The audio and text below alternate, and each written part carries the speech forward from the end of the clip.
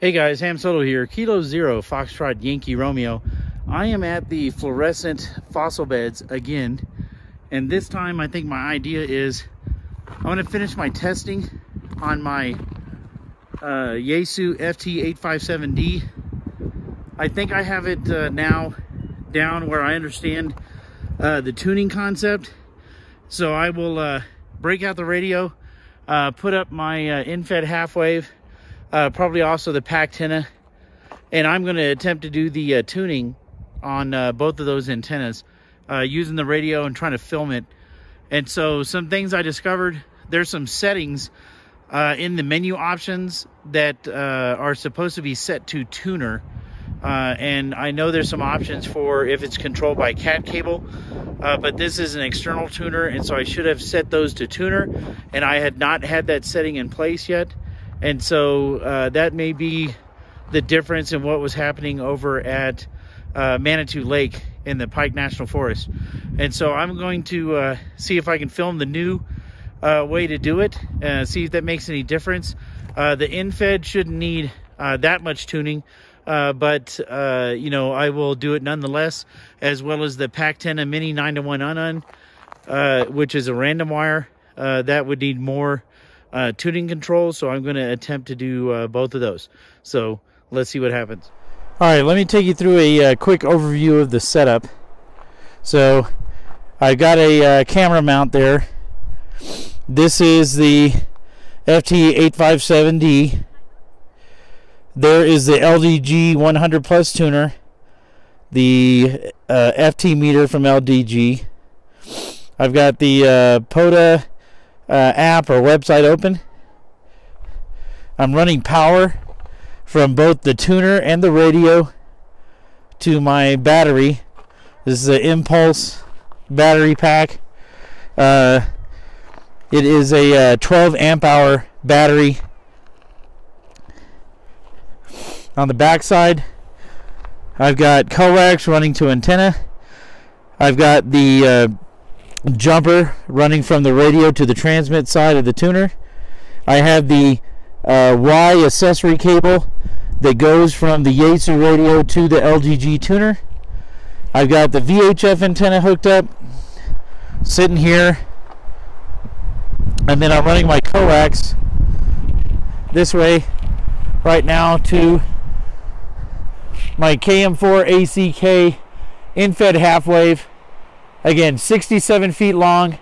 This thing is suspended probably about 8 to 9, I'd say 9 feet. And it's running 67 feet that way over to a tree. And so got the thing off the ground, I'd say probably 8 to 9 feet all the way down. 20-foot coax running back over here to the table. And not sure right now if that VHF wire is going to affect that coax.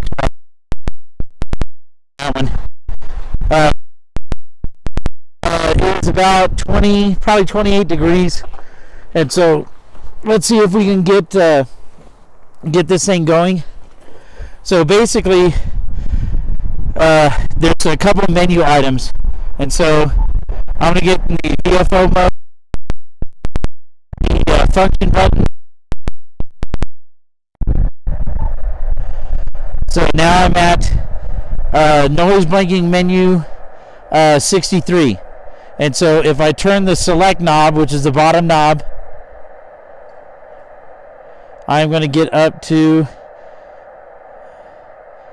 only 50 watts through the in-fed half wave, and so RF power set to 50 watts. And I'm trying to find the tuner menu. There it is. Number 85, tuner. And again, if you you know, hit some of the different functions, it'll go to ATAS. And I think that's for like a tuner that comes from Yaesu. But you got to have this on tuner, on menu 85. And there's another menu starting out at the beginning. Let's see where it is. Let's see. Almost. almost, there it goes. So I'm using cat cable, I don't know what the line cable is, and then the tuner, and that's external, and so that's also on tuner. And so then if I hold the function key down again, it's back on where it needs to be for the radio. And so briefly pressing the function key brings up a short menu, and I want to be in the SWR display. And so I'm there. I'm going to hit the down to change the actual frequency bandwidth.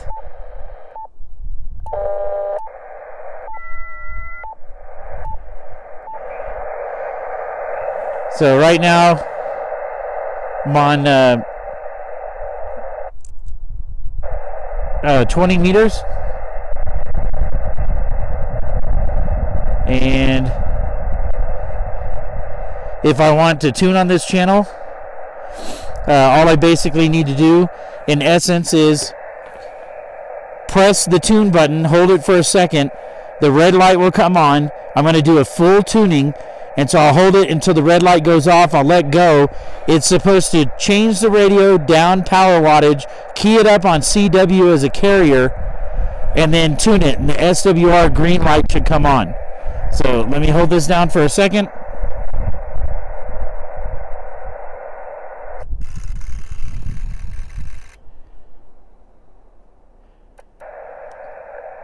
And so the green light didn't come on.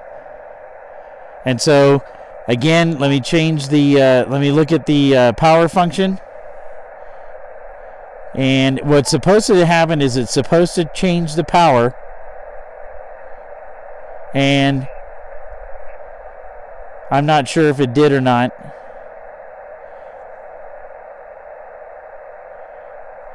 So I'm going to change the power down to 5 watts.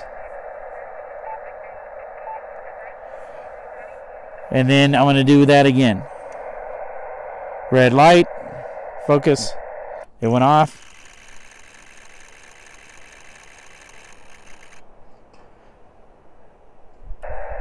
And then I got the green light, and then I got, it looked like 4 green beeps. So let me stop it and look at the video real quick. I'm going to go down to 40 meters. I think that's where this thing is tuning best. Roger. Is this frequency in use? Kilo 0, Foxtrot, Yankee, Romeo. So I'm running the tuner. Let's see if you can see this. So I'm going to tune on this channel. Hold the tune button for a second. Red light comes on. Red light goes off.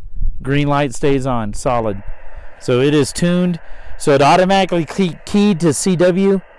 It tuned to that frequency. It stayed on that frequency tuned.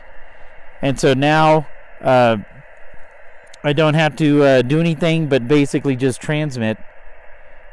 I'm going to set up on this channel and run this activation like that.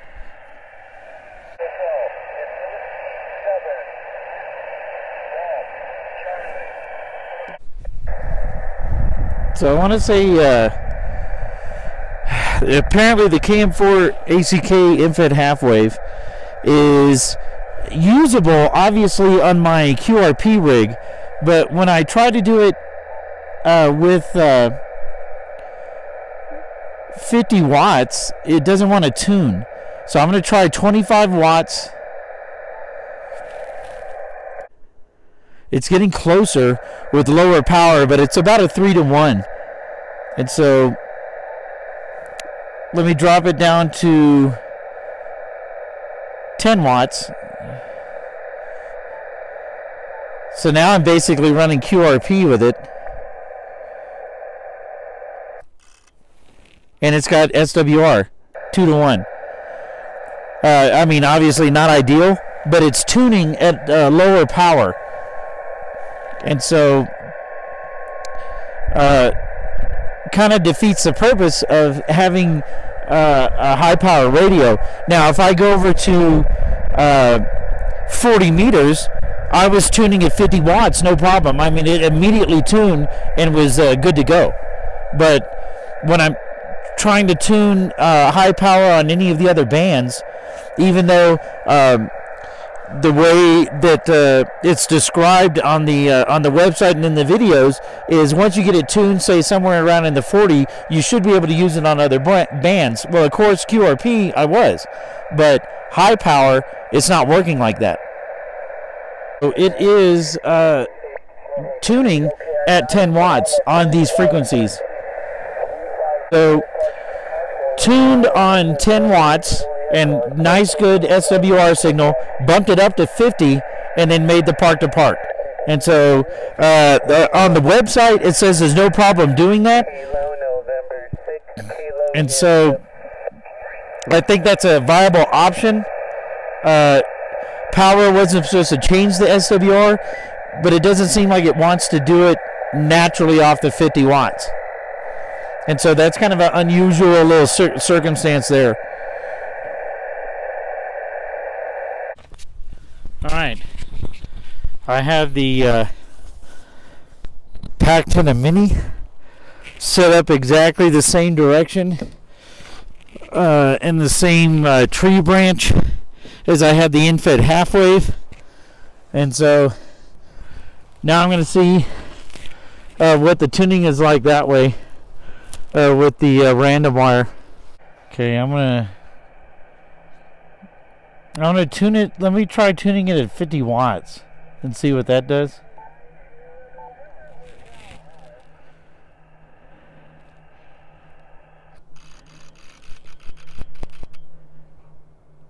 Okay, so it had the green light, but it looks like it's 3 to 1. So let's lower the power.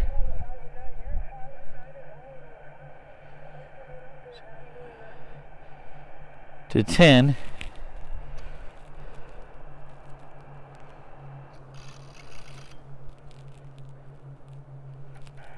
It's 2 to 1, but it's not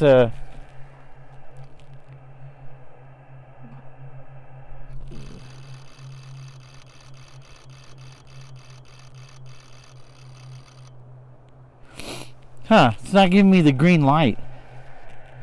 So Kilo 0925, thank you very much for that. Thank you for the park to park. Have a great day, sir. Good luck in activation.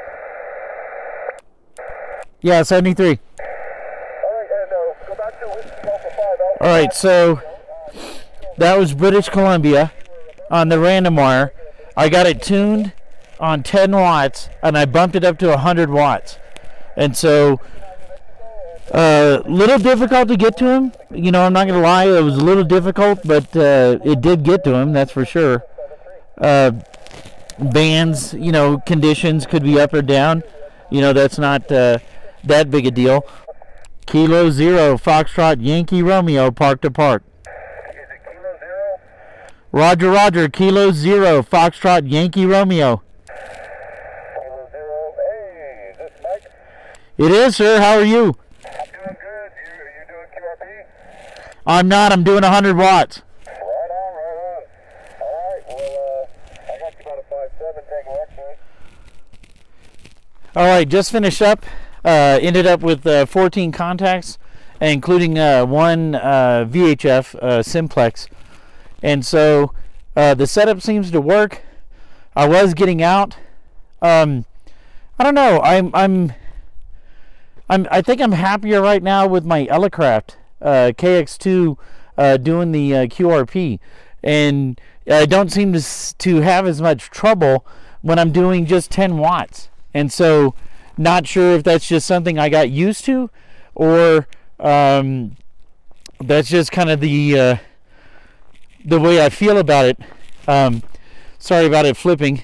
I think the battery died on my little stick, and so I'll just kind of hold it here, keep it from turning. Sorry about that. Anyway, and so again, the Pack-10 Mini 9-to-1 un. I've got it as a sloper. It's up in the tree right behind my head, and so it's running down, sloping right here, and it runs straight pretty much to that rock. I have it sitting with a stick underneath that rock. And so again, how did the whole thing operate? Tuning on the LDG Z-100 Plus, I would tune on 10 watts, and then I would bump the power up to 50 watts on the infed half wave and 100 watts on the pack antenna, and that seemed to work just fine. I was able to get out. I got British Columbia on the pack antenna and Texas to fill KI5 Oscar Lima Victor, and everywhere else that you're going to see is going to be with the infed half wave at 50 watts.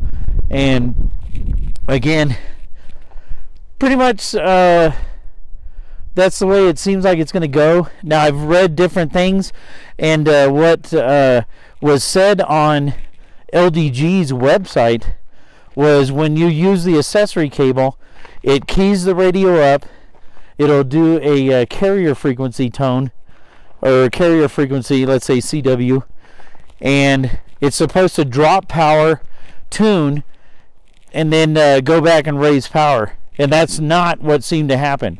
What seemed to happen was it would tune at the power you were set at and either not tune or show you that it faulted.